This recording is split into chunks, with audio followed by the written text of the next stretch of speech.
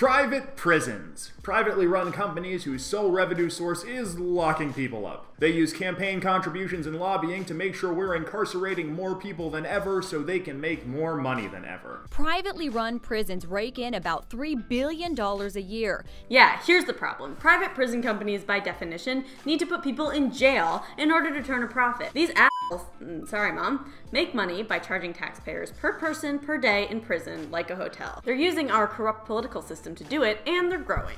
The prison industry grew 1,600% between 1990 and 2010. They're turning our tax dollars into their profits with this simple three-step process. Private prison corporations like the Corrections Corporation of America and GEO Group use their lobbyists to help raise money to re-elect popular incumbents in state and federal elections. Democrat, Republican, doesn't matter. They pick candidates who are likely to win and donate enough money to ensure that they get a seat at the negotiating table when it comes time to start writing laws. Next, they hire lobbyists to write laws that make sure their prisons stay full, regardless of what's actually best for public safety. The Nonpartisan Justice Policy Institute did some digging to find out exactly what this looks like. The report says, quote, "Over the years, these political strategies have allowed private prison companies to promote policies that lead to higher rates of incarceration and thus greater profit margins for their company."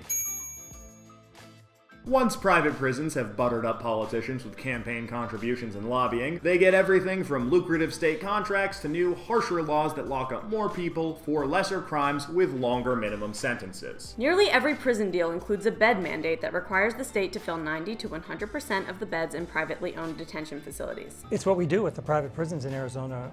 Essentially, we promise them that whether their beds are empty or full, we will pay for X amount of guys in their prisons.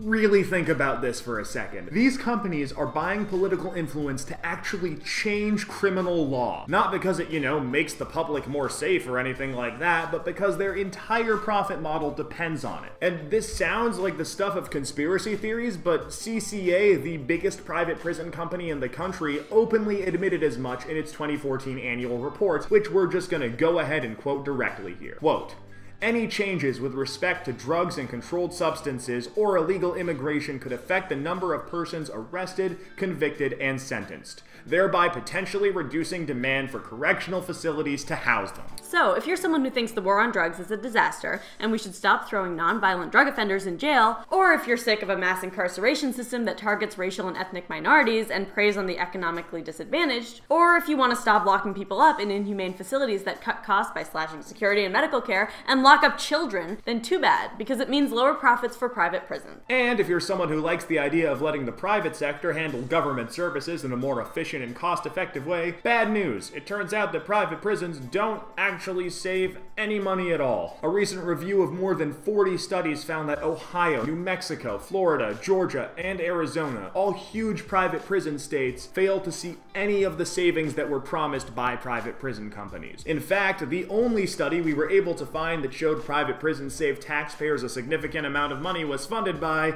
wait for it, private prison companies. So, to recap, the private prison industry is growing thanks to a corrupt political system. This will keep happening as long as special interests can use lobbyists and campaign money to buy influence with lawmakers. And as with any political issue, you can find the root cause by following the money. And like us on Facebook to get all the latest updates from Anti-Corruption Land. You can also click right here to learn more about joining the thousands of volunteers who are fighting right now to pass a wave of tough, new anti-corruption laws in cities and states across the country. I am Mansoor. I'm Zip. And we are Represent Us. Thank you so much for watching, and have a lovely morning, afternoon, or evening. I think that covers all of it, right?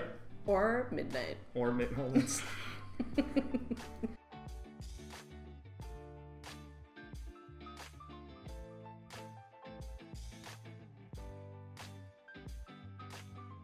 Hey. This is a behind-the-scenes test. look at how we prepare for our rant videos. Pre-rant. Movie magic.